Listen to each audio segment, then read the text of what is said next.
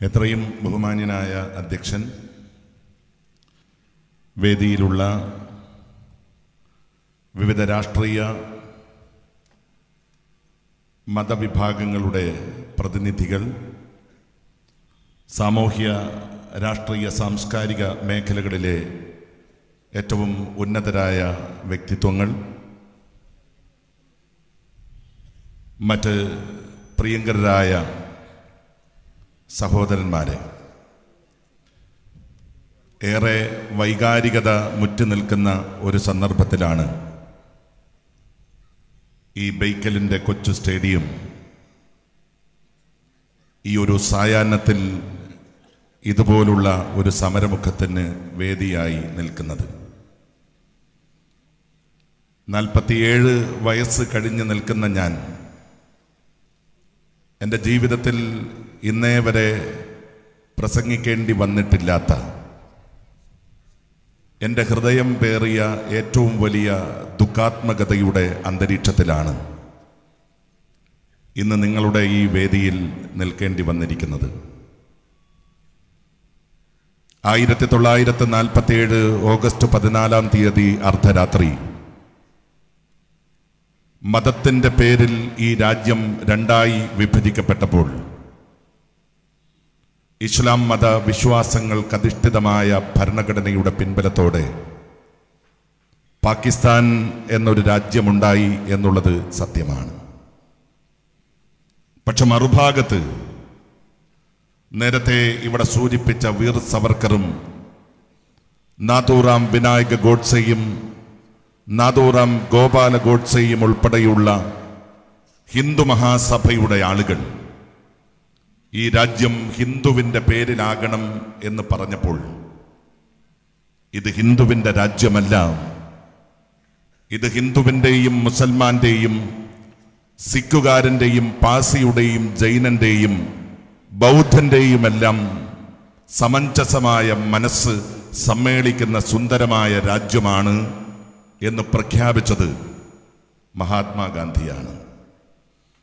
അതുകൊണ്ടാണ് ആ അർദ്ധരാത്രിയിൽ ഇന്ത്യയുടെ ചെങ്കോട്ടയിൽ ബ്രിട്ടീഷുകാരൻ്റെ യൂണിയൻ ജാക്ക് താഴേക്ക് വരികയും ഇന്ത്യക്കാരൻ്റെ അഭിമാനമായ ത്രിവർണ്ണ പതാക അന്തരീക്ഷത്തിലേക്ക് ഉയരുകയും ചെയ്ത സന്ദർഭത്തിൽ ഇന്ത്യയുടെ പ്രഥമ പ്രധാനമന്ത്രി പണ്ഡിറ്റ് ജവഹർലാൽ നെഹ്റുവിനോടൊപ്പം ബ്രിട്ടീഷുകാരൻ്റെ അവസാനത്തെ ഗവർണർ മൗണ്ട് ബാറ്റൻ പ്രഭുവിനോടൊപ്പം ആ വേദി പങ്കിടാതെ പശ്ചിമ ബംഗാളിലെ നവഖാലിയിലേക്ക് മഹാത്മാഗാന്ധി യാത്രയായത്.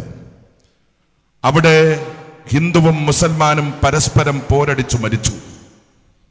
ഏറ്റവും കൂടുതൽ മുസ്ലിം സമുദായത്തിൽപ്പെട്ട ആളുകൾ ഇത് ഹിന്ദുവിൻ്റെ ശരീരമാണോ മുസൽമാന്റെ ശരീരമാണോ എന്നറിയാതെ കബന്ധങ്ങളായി പിടഞ്ഞു വീണ് മരിച്ച ആ ചോര നിറഞ്ഞ ഭൂമിയിലേക്ക് തൻ്റെ പൗത്രിമാരായ ആവാ ഗാന്ധിയുടെയും മനു ഗാന്ധിയുടെയും ചുമലിൽ കൈവച്ചുകൊണ്ട് മഹാത്മാഗാന്ധി നടന്നു പോയപ്പോൾ അവിടുത്തെ മുസ്ലിം ഭരണാധികാരിയായ സുഹറവർദി പറഞ്ഞു, അങ്ങ് ഡൽഹിയിലേക്ക് പോകണം.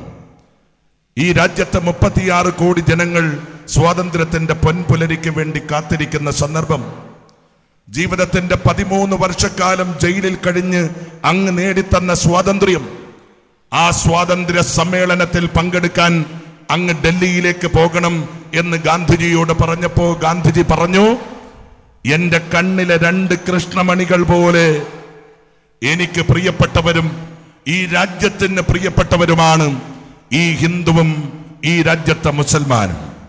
ആ മുസൽമാനും ഹിന്ദുവും പരസ്പരം പോരടിച്ചു മരിക്കുന്ന ഈ രാത്രിയിലെ സ്വാതന്ത്ര്യ സമ്പാദനത്തിന്റെ സന്തോഷലഹരിയിൽ പങ്കെടുക്കാൻ എനിക്ക് സാധിക്കില്ല എന്ന് പറഞ്ഞുകൊണ്ട് സ്വാതന്ത്ര്യത്തിന്റെ അർദ്ധരാത്രിയിൽ പൊട്ടിക്കരഞ്ഞ മഹാത്മാഗാന്ധിയുടെ ചിന്തകൾ, അദ്ദേഹത്തിന്റെ പ്രവർത്തനങ്ങൾ, അദ്ദേഹത്തിന്റെ ആശയങ്ങൾ അതുപോലെ സ്വീകരിക്കുന്നവരാണ് ഞങ്ങളെല്ലാം.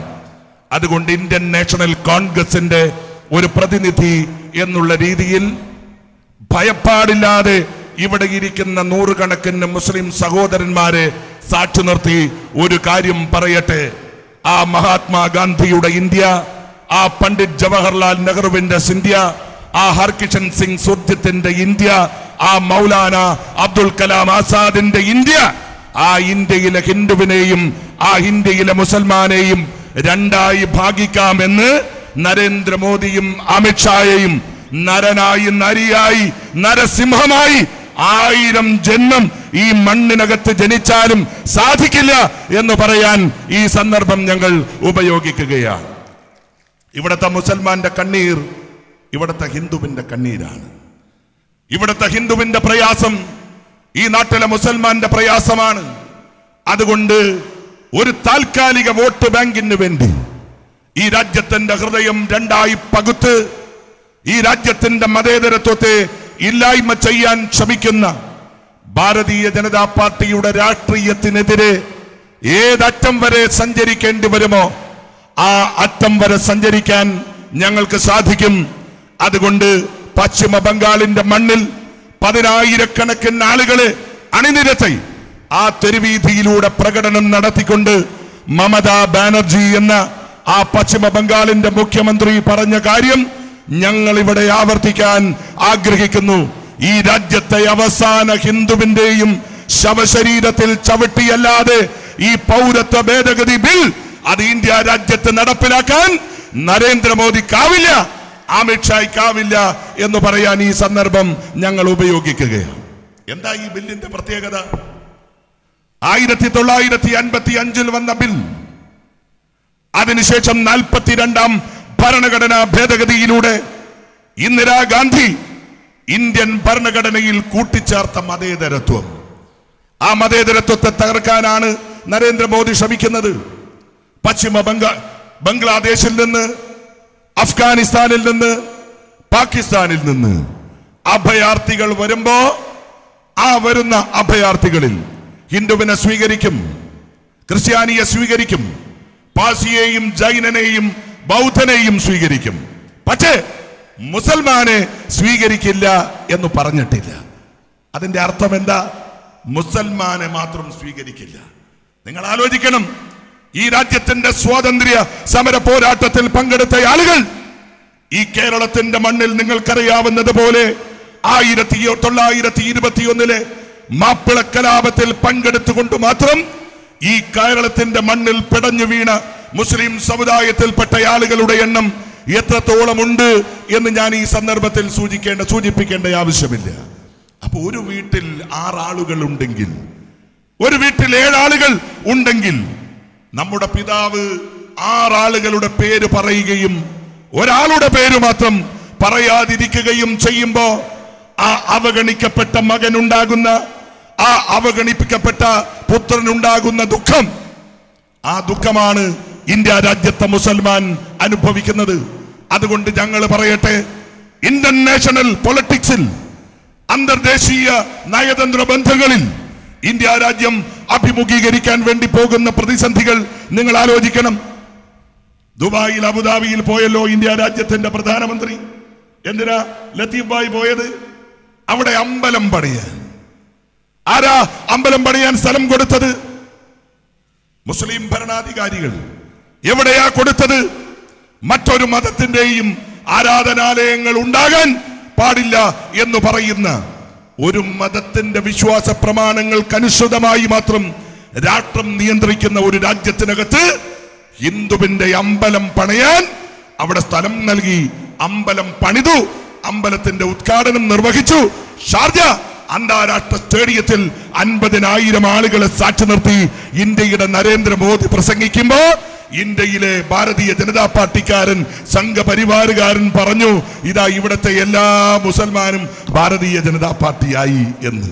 പക്ഷെ നമ്മൾ ആലോചിക്കേണ്ടത്, ഭാരതീയ ജനതാ പാർട്ടിക്കാരന്റെ പ്രശ്നം ഇതാ, ഒന്ന് നടപ്പിലാക്കുമ്പോ ചരിത്രം വായിക്കാൻ അവൻ തയ്യാറാവുന്നില്ല. 1984 ഇന്ദിരാഗാന്ധി മരിക്കുന്നതിന് മുൻപ്, നരേന്ദ്രമോദിക്ക് മുൻപ് ആ രാജ്യം സന്ദർശിച്ചിട്ടുള്ള അവസാനത്തെ പ്രധാനമന്ത്രിയുടെ പേര് ഇന്ദിരാഗാന്ധിയാണ്. അന്ന് ഞാൻ UAQ റേഡിയോ 846 AM എന്ന് പറയുന്ന റേഡിയോയിൽ വാർത്താ വായനക്കാരനാണ്. ദുബായിലെ ലൈബ്രറിയിൽ പോയി അൽ ഖലീജ് എന്ന് പറയുന്ന പത്രത്തിന്റെ 1ാം പേജിൽ ഇന്ദിരാഗാന്ധിയുടെ ഫോട്ടോ വന്നതിന്റെ ചിത്രം ആ ലൈബ്രറിയിൽ പതിച്ചിട്ടുണ്ടായിരുന്നു. വാർത്ത നോക്കിയപ്പോ അബുദാബിയിൽ ഇന്ദിരാഗാന്ധി പോയ ആ വലിയ പ്രസംഗത്തിന്റെയും പരിപാടിയുടെയും ചിത്രം. അന്ന് ഇന്ദിരാഗാന്ധി പോയപ്പോ ഇന്ദിരാഗാന്ധിയെ കാണാൻ ഫുജറയിൽ നിന്ന്, റാസൽ ഖൈമയിൽ നിന്ന്, ഉമ്മൽ ഖുവൈനിൽ നിന്ന്, ഷാർജയിലും ദുബായിലും അലൈനിലുമുള്ള ആയിരക്കണക്കിന് മലയാളികൾ ഉൾപ്പെടെയുള്ള ഇന്ത്യക്കാർ പോയി. പക്ഷെ ഒരൊറ്റ ഇന്ത്യക്കാരനും ആ ഓഡിറ്റോറിയത്തിനകത്തേക്ക് പ്രവേശിക്കാൻ സാധിച്ചില്ല. കാരണം എന്താ? ഇന്ത്യയുടെ പ്രധാനമന്ത്രിയെ കാണാൻ സൗദി അറേബ്യയിൽ നിന്ന്, ഒമാനിൽ നിന്ന്, ഖത്തറിൽ നിന്ന്, അലൈനിൽ നിന്ന് ആയിരക്കണക്കിന് അറബ് വംശജന്മാർ ഒരുമിച്ച് വന്ന് അവിടെ കൂടി. ഇന്ദിരാഗാന്ധി പ്രസംഗിച്ചു. ഇന്ദിരാഗാന്ധിയുടെ പ്രസംഗം കഴിഞ്ഞപ്പോ ആ വേദിയിലേക്ക് ക്ഷണമില്ലാതെ ഒരു മനുഷ്യൻ കടന്നു വന്നു. ആ മനുഷ്യന്റെ പേര് ഓർമ്മിക്കുമ്പോ നിങ്ങളുടെ ഹൃദയം ത്രസിക്കും. നിങ്ങളുടെയും എന്റെയും പോറ്റുപിതാവ് എന്ന അഭിമാനപൂർവം നമുക്ക് പറയാൻ സാധിക്കുന്ന ആ കാലഘട്ടത്തിലെ യുണൈറ്റഡ് അറബ് എമിറേറ്റ്സ് എന്ന് പറയുന്ന രാജ്യത്തിന്റെ president his highness Sheikh Zayed bin Sultan Al Nahyan ആ വേദിയിലേക്ക് വന്നു. എന്നിട്ട് മൈക്കെടുത്തു. എന്നിട്ട് പറഞ്ഞു, ഞാനിവിടെ വന്നത് ഇന്ത്യയും UAEയും തമ്മിലുള്ള നയതന്ത്ര ബന്ധം ശക്തിപ്പെടുത്താനല്ല. ഞാനിവിടെ വന്നത് ഇന്ത്യയുടെ പ്രധാനമന്ത്രി ഇന്ദിരാഗാന്ധിയെ കാണാനല്ല. ഞാനിവിടെ വന്നത് ഇന്ത്യൻ നാഷണൽ കോൺഗ്രസിന്റെ പ്രസിഡന്റ് ഇന്ദിരയെ കാണാനല്ല. ഞാനിവിടെ വന്നത് എന്റെ പ്രിയപ്പെട്ട സഹോദരി, ലോക മുസൽമാന്റെ പ്രിയപ്പെട്ട സഹോദരി ഇന്ദിരയെ കാണാനാണ് എന്ന് പറഞ്ഞപ്പോ ആയിരക്കണക്കിന് അറബ് വംശജന്മാർ ഒരുമിച്ച് കൈയടിച്ചുവെങ്കിൽ ഈ നരേന്ദ്രമോദിയോട് പറയട്ടെ, ആ നരേന്ദ്രമോദി 1000 ജന്മം നരനായി, നരിയായി, നരസിംഹമായി ജനിച്ചാലും ഒരു ഇന്ദിരാഗാന്ധിക്ക് പകരമാകാൻ ഈ രാജ്യത്ത് സാധിക്കില്ല എന്ന് നമുക്ക് പറയേണ്ടി വരും. നിങ്ങൾ ഓർമ്മിക്കുന്നുണ്ടാകും, പലസ്തീൻ വിമോചന പോരാട്ടത്തിന്റെ നായകൻ യാസർ അറാഫത്ത് വന്നു. ഇന്ദിരാഗാന്ധി മരിച്ചു കിടക്കുമ്പോ തൂവാല കൊണ്ട് കണ്ണീര് തുടക്കുന്ന യാസർ അറാഫത്തിന്റെ മുഖം നിങ്ങളുടെയും എന്റെയും മനസ്സിലുണ്ട്. മാധ്യമങ്ങൾ ചോദിച്ചു, എന്തേ കരയുന്നു? ഒരു രാജ്യത്തിന്റെ പോരാളി, പലസ്തീൻ വിമോചന പോരാട്ടത്തിന്റെ നായകൻ. അദ്ദേഹം പറഞ്ഞു, ഈ ചന്ദനച്ചിത ഏറ്റുവാങ്ങാൻ ഇവിടെ കാത്തിരിക്കുന്നത് ലോക മുസൽമാന്റെ പ്രിയപ്പെട്ട സഹോദരി ഇന്ദിരയെ കാണാനാണ് എന്ന് പറഞ്ഞു. പ്രിയമുള്ളവരെ, ലോകത്തെ മുസൽമാന്റെ സംരക്ഷണമായിരുന്നു ഭാരതം. ലോക മുസൽമാന്റെ പ്രിയപ്പെട്ട സഹോദരന്മാരും സഹോദരിമാരുമായിരുന്നു ഇന്ത്യ. ആ ലോകത്തിന്റെ മുമ്പിലുള്ള പാരമ്പര്യമാണ്, ആ ലോകത്തിന്റെ മുമ്പിലുള്ള പൈതൃകമാണ് ഇല്ലാതാക്കാൻ ഈ രാജ്യത്തെ ഭരണകൂടം ശ്രമിക്കുന്നത്. ആ ഭരണകൂടം ശ്രമിക്കുമ്പോ ആ ഭരണകൂടത്തിനെതിരെയുള്ള പോരാട്ടം ശക്തമാക്കാനുള്ള നടപടികളാണ് നടക്കുന്നത്. നിങ്ങൾ അറിയോ, 365 തവണ ഇന്ത്യ രാജ്യത്ത് ഇന്റർനെറ്റ് കണക്ഷൻ വിച്ഛേദിച്ചു. 169 പ്രദേശങ്ങൾ അവിടെ ഇന്റർനെറ്റ് കണക്ഷൻ വിച്ഛേദിച്ചു. ലോകത്തിൽ ഇന്റർനെറ്റ് കണക്ഷൻ വിച്ഛേദിക്കപ്പെട്ടതിന്റെ 67% ഇന്ത്യ രാജ്യത്ത് നരേന്ദ്രമോദി അധികാരത്തിൽ വന്നത്. എവിടെയാ? അലിഗഡ് സർവകലാശാലയ്ക്ക് ചുറ്റും ഇന്റർനെറ്റ് വിച്ഛേദിക്കുന്നു.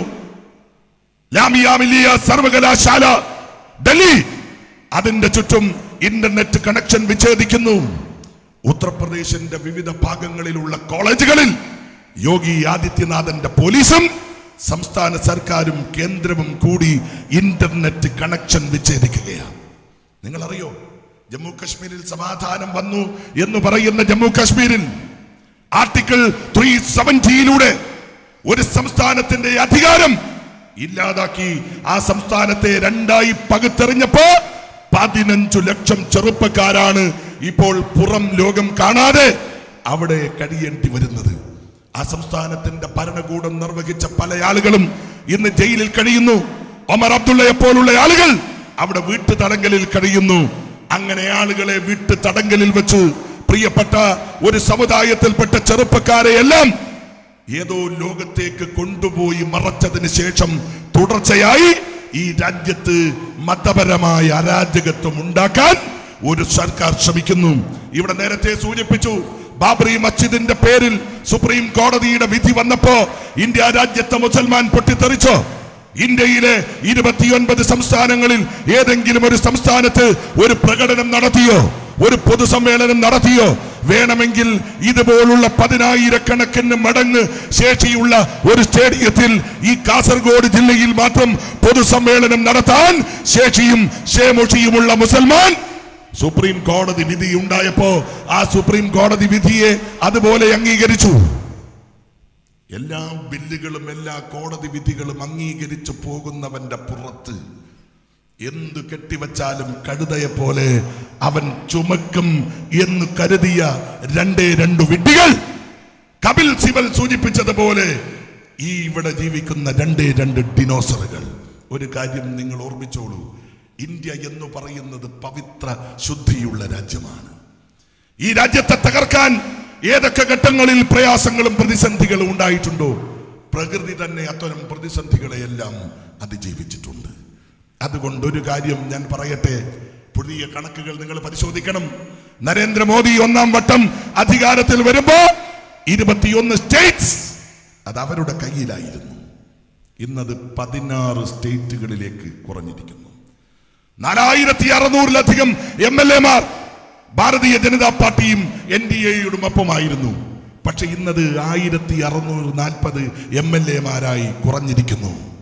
ഹിന്ദി ഹൃദയഭൂമി നിങ്ങൾ ഭരിച്ച മധ്യപ്രദേശ്, മഹാരാഷ്ട്ര, രാജസ്ഥാൻ, ഇപ്പോൾ ഏറ്റവും ഒടുവിൽ ജാർഖണ്ഡ് ഉൾപ്പെടെയുള്ള സംസ്ഥാനങ്ങളെല്ലാം നിങ്ങളെ കൈവിട്ടുകൊണ്ടിരിക്കുകയാണ്. മമതാ ബാനർജി പറയുന്നു ഈ ബില്ല് നടപ്പിലാക്കില്ല. പിണറായി വിജയൻ പറയുന്നു ഈ ബില്ല് നടപ്പിലാക്കില്ല. അതുപോലെ തന്നെ തമിഴ്നാട്ടിൽ അവിടുത്തെ ഏറ്റവും പ്രതിപക്ഷ രാഷ്ട്രീയ പ്രസ്ഥാനം DMK, സ്റ്റാലിൻ, അദ്ദേഹത്തിന്റെ മകൻ ഉദയഗിരി സ്റ്റാലിൻ ഉൾപ്പെടെയുള്ളവർ ഈ ബില്ല് കത്തിച്ചു അറബിക്കടലിൽ കൊണ്ടുപോയി താഴ്ത്തി. അവർ പറയുന്നു ഈ ബില്ല് നടപ്പിലാക്കില്ല. ആന്ധ്രാപ്രദേശിൽ നടപ്പിലാവില്ല, തെലങ്കാനയിൽ നടപ്പിലാവില്ല. പിന്നെ നിങ്ങൾ ഇത് എവിടെയാണ് നടപ്പിലാക്കാൻ വേണ്ടി പോകുന്നത്? ഒരു രാജ്യത്തിന്റെ ഫെഡറൽ സംവിധാനത്തെ പോലും തകർത്തുകൊണ്ട് ഈ രാജ്യത്തെ ഓരോ സംസ്ഥാനങ്ങളുടെയും ഭരണകൂടങ്ങൾ ഈ രാജ്യത്തെ ഗവൺമെന്റിനെ നോക്കി പറയുന്നു, ഞങ്ങളുടെ ആയുസ്, ഞങ്ങളുടെ ആരോഗ്യം ഈ ജീവിച്ചിരിക്കുന്നിടത്തോളം കാലം വരെ ഈ പൗരത്വ ബിൽ നടപ്പിലാക്കാൻ ഞങ്ങൾ അനുവദിക്കില്ല എന്ന്. അതുകൊണ്ട് ഏറ്റവും പ്രധാനപ്പെട്ട മതങ്ങളുടെ മതം എന്ന് പറയുന്ന ഇസ്ലാം, അത് നിങ്ങളെ പഠിപ്പിച്ചിട്ടുള്ളത് ഭയമില്ലാതെ ജീവിക്കാനാണ്. അതുകൊണ്ട് നരേന്ദ്രമോദി ഇടയ്ക്കിടയ്ക്ക് പറയുന്നു മുസൽമാൻ ഭയപ്പെടേണ്ടതില്ല എന്നാണ്. പക്ഷേ മുസൽമാൻ ഭയപ്പെടാത്തവനാണ് എന്ന് കാണിച്ചു കൊടുക്കാനുള്ള പോരാട്ടമാണ് ഈ ബില്ലിനെതിരെയുള്ള പോരാട്ടം. ആ പോരാട്ടത്തിന്റെ ശക്തി കാണിച്ചു കൊടുക്കാൻ നമുക്ക് സാധിക്കണം. ഇന്ത്യയിൽ ആസകലമുള്ള സ്ഥലങ്ങളിൽ ഹിന്ദുവെന്നും മുസൽമാനെന്നും ക്രിസ്ത്യാനിയെന്നും പാഴ്സിയെന്നും വിഭജനമില്ലാതെ എല്ലാ വിഭാഗങ്ങളിലും പെട്ട ആളുകൾ നമുക്ക് അനുകൂലമായി ചിന്തിക്കുന്നു. ഐക്യരാഷ്ട്രസഭ, ആ ഐക്യരാഷ്ട്രസഭയുടെ മനുഷ്യാവകാശ വിഭാഗം നരേന്ദ്രമോദിക്കെതിരെ പ്രതികരിച്ചിരിക്കുന്നു. അമേരിക്കയിലെ ഫെഡറൽ കോൺഫെഡറേഷൻ പറഞ്ഞിരിക്കുന്നു അമിത്ഷായ്ക്കെതിരെ ഉപരോധം ഏർപ്പെടുത്തണം എന്ന്. ലോകത്തിലെ മുസ്ലിം രാജ്യങ്ങൾ, ലോകത്തിലെ ക്രൈസ്തവ രാജ്യങ്ങൾ, ലോകത്തിലെ പരമോന്നത മേഖലകൾ ഇവരെല്ലാം ഒരുമിച്ച് തീരുമാനിക്കുമ്പോ നിങ്ങൾക്ക് പാർലമെന്റിൽ ഭൂരിപക്ഷം ഉണ്ടാകാം. പക്ഷേ ആ പാർലമെന്റിൽ ഭൂരിപക്ഷം ഉണ്ടായാൽ അത് ജനഹിതത്തിനെതിരായിട്ടുള്ള ബില്ലാണെങ്കിൽ ആ ബില്ലിനെ പരാജയപ്പെടുത്താൻ തെരുവിലിറങ്ങുന്ന 10,000-കണക്കിന് ആളുകൾക്ക് സാധിക്കും എന്ന് തെളിയിക്കാൻ വേണ്ടി പോകുന്ന സമര പോരാട്ടമാണ് ഈ മണ്ണിലും മനസ്സിലും നടക്കുന്നത്.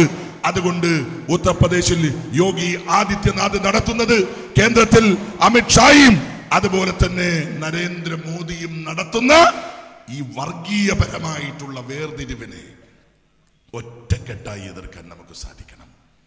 നിങ്ങൾ ബില്ല് കൊണ്ടുവന്നാൽ ഞങ്ങൾക്ക് രണ്ടാവാൻ പറ്റുമോ? ഞാൻ അവസാനിപ്പിക്കുകയാണ്. നിങ്ങൾ ബില്ല് കൊണ്ടുവന്നാൽ നമുക്ക് രണ്ടാവാൻ പറ്റുമോ? ഞാൻ വരുന്നത് കല്യോട്ട് നിന്നാണ്. 717 സംവത്സരങ്ങൾക്ക് ശേഷം കല്യോട്ട് ശ്രീ ഭഗവതി ക്ഷേത്രത്തിൽ പെരുങ്കളിയാട്ടം നടന്നുകൊണ്ടിരിക്കുന്നു. അവിടെ 29-ാം തീയതി രാവിലെ ഞാൻ നിങ്ങളെ ക്ഷണിക്കുകയാണ്. 29-ാം തീയതി രാവിലെയാണ് 52 ദേവദേവതാമാരിൽ ഏറ്റവും പ്രധാനപ്പെട്ട ആരാധനാമൂർത്തിയായിട്ടുള്ള കല്യോട്ട് ഭഗവതി രംഗപ്രവേശം ചെയ്യുന്നത്. 42 മുടിയും ചുവന്ന പട്ട് കുപ്പായവും ഡ്രസ്സും അതുപോലെ തന്നെ ചിലമ്പും ആ വാളും പരിചയമിട്ട് കല്യോട്ട് ഭഗവതി പുറപ്പാടിന് വേണ്ടി ഒരുങ്ങുമ്പോ ആദ്യത്തെ നിറയൊഴിക്കണം. ആ നിറയൊഴിക്കണമെങ്കിൽ RSSകാരന് കല്യോട്ടമ്പലത്തിൽ വന്നാൽ നടക്കില്ല. ആ നിറയൊഴിക്കാൻ ആമു എന്ന് പറയുന്ന മുസൽമാൻ ആ അമ്പല നടയിൽ വേണം എന്നുള്ളത് കൊണ്ട് ആ കളിയാട്ടം പൂർത്തീകരിക്കാൻ ഞങ്ങൾക്ക് വേണ്ടത് RSSകാരനല്ല.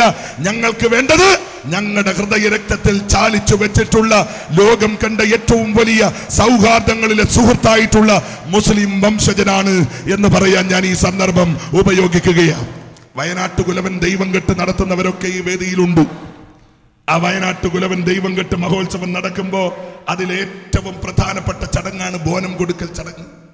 ആ ബോനം കൊടുക്കൽ ചടങ്ങ് നടക്കുമ്പോ ദൈവം ആ മറക്കളത്തിൽ നിന്ന്, സാജിദിനൊക്കെ അറിയാം, ആ മറക്കളത്തിൽ നിന്ന് വിളിക്കും മാടായി നഗരേ എന്ന്. ആരെയാ വിളിക്കുന്നത്? ഈ രാജ്യത്തെ മുസൽമാനെ ഹിന്ദുവിന്റെ തിരുമുറ്റത്ത് സുന്ദരമായ ചൈതന്യ നടനമാടാൻ തയ്യാറായി നിൽക്കുന്ന വയനാട്ടുകുലവനും കണ്ടനാർ കേളൻ ദൈവവുമെല്ലാം അന്വേഷിക്കുന്നത് അദ്ദേഹത്തിന്റെ സന്തത സഹചാരിയായി കാലങ്ങൾക്ക് മുമ്പേ കൂടപ്പുറപ്പായിരുന്ന ഒരു മുസൽമാനെയാണ് എന്ന് പറയുമ്പോ ആ കളരിയിൽ RSSകാരനില്ലെങ്കിൽ പ്രശ്നമില്ല.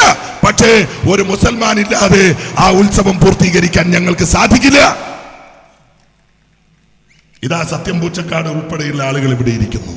മുച്ചിലോട്ട് ഭഗവതി പെരുങ്കളിയാട്ടം 10,000-കണക്കിന് ആളുകൾ പങ്കെടുക്കുന്നത്.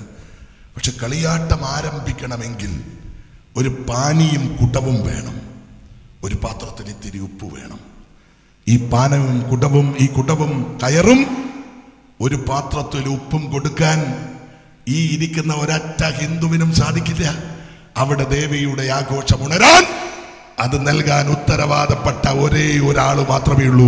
അത് മുസ്ലിം സമുദായത്തിൽപ്പെട്ട ഒരാളാകണം എന്നുള്ളതാണ്. അതുകൊണ്ട് ഈ നാടിനോട്, ഈ മണ്ണിനോട്, ഈ മനസ്സിനോട്, ഇവിടത്തെ ആചാരങ്ങളോട്, ഇവിടത്തെ അനുഷ്ഠാനങ്ങളോട് ചേർന്ന് നിൽക്കുന്ന പാരമ്പര്യത്തിന്റെ കണ്ണികളായ ഈ നാട്ടിലെ മുസൽമാന്റെ കടക്കണ്ണ് നനയിക്കാൻ അവസാന ഹിന്ദു ജീവിച്ചിരിക്കുന്നത് വരെയും നരേന്ദ്രമോദിക്കും അമിത്ഷായ്ക്കും ആവില്ല എന്ന് നിങ്ങളെ ബോധ്യപ്പെടുത്താൻ ഞങ്ങൾ ഈ സന്ദർഭം ഉപയോഗിക്കുകയാണ്. ഇടതുപക്ഷ രാഷ്ട്രീയ പ്രസ്ഥാനങ്ങൾ അവരുടെ പിന്തുണ അറിയിച്ചിട്ടുണ്ട്. ഇന്ത്യയിലെ ഇന്ത്യൻ നാഷണൽ കോൺഗ്രസ് അതിന്റെ പിന്തുണ അറിയിച്ചിട്ടുണ്ട്. അവരൊന്ന് നടന്നാൽ കശ്മീർ മുതൽ കന്യാകുമാരി വരെ ഈ രാജ്യത്തിന്റെ മുമ്പിൽ തലയെടുപ്പോടുകൂടി നെഞ്ചും വിരിച്ച് നടന്നാൽ ഈ താമര വിപ്ലവം അവസാനിപ്പിക്കേണ്ടി വരും നരേന്ദ്രമോദിക്ക്. കാരണം സൂര്യൻ അസ്തമിക്കാത്ത ബ്രിട്ടീഷ് സാമ്രാജ്യത്തെ തോക്കില്ലാതെ സത്യവും സത്യാഗ്രഹവും അഹിംസയും കൊണ്ട് പടവെട്ടി പായിച്ച പാരമ്പര്യമുള്ള ഒരു പാർട്ടി, നിരവധിയായ പാർട്ടികൾ അവരുള്ളത് കൊണ്ടാണ് ഡൽഹിയിലെ ഇന്ത്യ ഗേറ്റിന്റെ മുമ്പിൽ മൗനമായി പ്രിയങ്ക ഗാന്ധി ഒന്നിരുന്നപ്പോ നരേന്ദ്രമോദിക്ക് 3 റെഡ് മെട്രോ സ്റ്റേഷനുകൾ പൂട്ടേണ്ടി വന്നത്, അവിടുത്തെ റെയിൽവേ സ്റ്റേഷൻ പൂട്ടേണ്ടി വന്നത്, അവിടുത്തെ ട്രാഫിക് സംവിധാനം തകർച്ചയിലേക്ക് പോകേണ്ടി വന്നത്. അതുകൊണ്ട് ഇതൊരു സമരാരംഭം. നേരത്തെ ശ്രീ KV കുഞ്ഞിരാമൻ സൂചിപ്പിച്ചതുപോലെ ഇത് അവസാനമല്ല, ഇതൊരാരംഭമാണ്.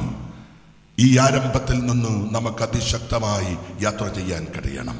വയലാർ പാടിയതുപോലെ നിങ്ങളെയും എന്നെയും കാണുമ്പോ അമിത്ഷായ്ക്കും നരേന്ദ്രമോദിക്കും പറയാൻ സാധിക്കണം, ആരൊരാളൻ കുതിരയെ കെട്ടുവാൻ, ആരൊരാളതിൻ മാർഗം മുടക്കുവാൻ, ദിഗ്വിജയത്തിൻ എൻ സർഗശക്തിയാം ഈ കുതിരയെ വിട്ടയക്കുന്നു എന്ന് പറയുന്നത് പോലെ ഒരു യാഗാശ്വത്തെ വിട്ടുകൊണ്ട് ഈ രാജ്യത്ത് ഒരു രാഷ്ട്രീയ പ്രതിരോധം തീർത്തുകൊണ്ട് അമിത്ഷായുടെയും നരേന്ദ്രമോദിയുടെയും മനസ്സിൽ നിറഞ്ഞു നിൽക്കുന്ന ഈ മതാന്ധതയെ ഇല്ലാതാക്കി ഇന്ത്യ രാജ്യത്തെ തിരിച്ചു പിടിക്കാൻ, ഇന്ത്യ രാജ്യത്തിന്റെ മതേതരത്വം കണ്ണിലെ കൃഷ്ണമണി പോലെ സൂക്ഷിക്കാൻ ഈ രാജ്യത്തെ ഹിന്ദുവിനും, ഈ രാജ്യത്തെ മുസൽമാനും, ഈ രാജ്യത്തെ ക്രിസ്ത്യാനിക്കും, പാർസിക്കും, ജൈനനും, ബൗദ്ധനും ഒരമ്മ പറ്റ മക്കളെ പോലെ ജീവിച്ച് ഈ സ്വതന്ത്ര ചിന്തയിലൂടെ മുമ്പോട്ട് പോകാൻ ഇനിയും അവസരമുണ്ടാകട്ടെ. ആ അവസരങ്ങളിലെല്ലാം നിങ്ങൾ വിളിക്കുന്ന ചെറുതും വലുതുമായ എല്ലാ സ്ഥലങ്ങളിലും, നിങ്ങളുടെ പോരാട്ടങ്ങളുടെ രണാങ്കണങ്ങളിൽ എവിടെയും നിങ്ങളോടൊപ്പം ഉണ്ടാകും എന്ന് മാത്രം പറഞ്ഞുകൊണ്ട് ഇന്ത്യൻ നാഷണൽ കോൺഗ്രസിന്റെ എല്ലാവിധ പിന്തുണയും നിങ്ങളെ അറിയിച്ചുകൊണ്ട് ഞാൻ എന്റെ വാക്കുകൾ നിർത്തുന്നു. നിങ്ങൾക്ക് നമസ്കാരം. ജയ് ഹിന്ദ്. ഇനിയും ഒരുപാട് ബഹുമാനപ്പെട്ട father Thomas Thayyil, Ajith Kumar Azad, advocate TK Sudhakaran, സാംസ്കാരിക നായകൻ ഗോപാൽ മേനു, നിരവധി പ്രഭാഷകന്മാർ ഇനിയും നമ്മെ അഭിസംബോധന ചെയ്യാനുണ്ട്. അടുത്തത്